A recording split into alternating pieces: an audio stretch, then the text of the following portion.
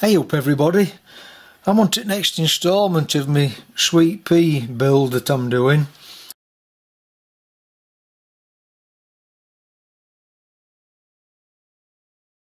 I think in the last part I was concentrating on this valve train mechanism from the way shaft through the vibrating lever to the return crank.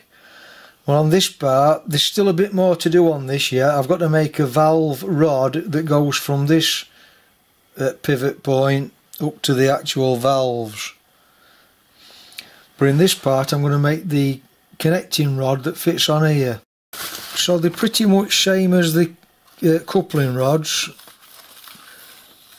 except the connecting rods have just got one set of brasses on and then a connecting eye or lug or whatever you want to call it at the other end with a phosphor bronze bush, and that end goes into the actual crosshead that slides on here. So when the drive wheels are turning, the connecting rod's going to push the piston in and out on this crank.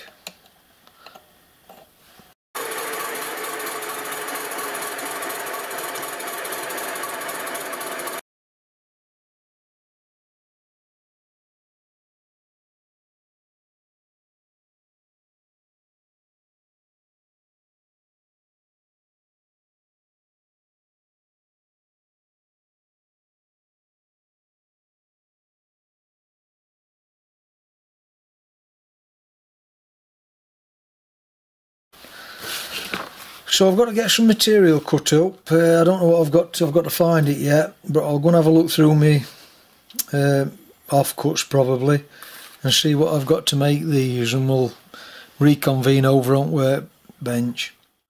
Where are you? Oh, you're here. Okay then, so what I've been doing then, I've had a rummage round my offcut drawers and I found these pieces of mild steel, the only rough bits of plate. So what I've done, I've cut 2 of these off for this end, 4 of these off for this end. So they're here. That's the 2 out of that bar, all machined up, and that's the 4 out of that piece of bar, all machined up. If you don't want to go to all that trouble, you know, you'd have to buy some bright mild steel bar or plate that's the correct thicknesses and sizes if you want to go down that route. But you know, for the sake of a couple of hours, I've just done it the long-handed way, if you like. I've got this 3/8 bar cut to more or less to length, but not quite, because I've got to turn a couple of spigots on each end, one on each end, that fits into the plates. So what's happening here then, the actual coupling rods have got 2 sets of brasses on each end, so they're identical on each end. The connecting rods, they've got 1 set of brasses on. Well, they're actually bronze, but they call them brasses in this write-up anyway. But on the other end that fits to the crosshead, it's got to have a bronze bush in that mild steel end, which is here. So that's the mild steel end, which will have a bronze bush in. It's also got to have an oil well put in the top, connected to the hole, to keep the bearing lubricated, and that fits to the crosshead on the loco. Then on this end, then you've got your bar, then this will be fastened into the bar and silver soldered, as will this, but not yet. So there'll be one of them on each end with the brass in the middle, or the bronze. And I've got this offcut of bronze here that I'm going to machine up to the relevant sizes, cut it in two to make two sides, and then cut it in two again to make two halves of the actual bearing. And then once I've got all them drilled and bolted together, I can then put it in the lathe and bore the hole that fits on the crank pin, or drill it and ream it, whichever. It also needs radiuses put in on each side to match the crank pin. And once that's done, these can be silver soldered on, and then everything will line up then.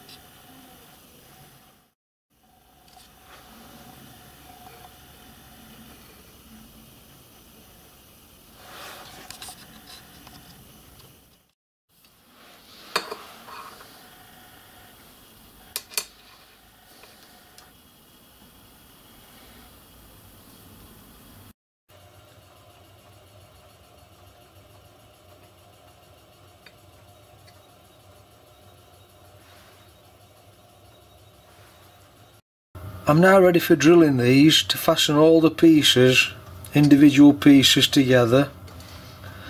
And what I've done, so that I know that, you know, what's what on each side, I've put a mark on each one. I've put 2 dots on that side and 1 dot on that one to keep them in the relevant pairs.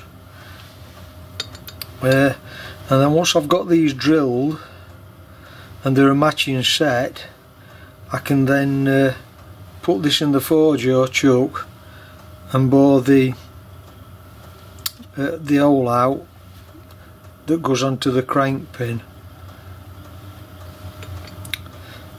And then this side will just need drilling, a bush putting in, and an oil reservoir.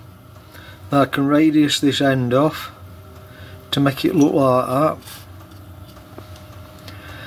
And then once all that's done and these are turned on the end, I can then silver solder the ends in like that.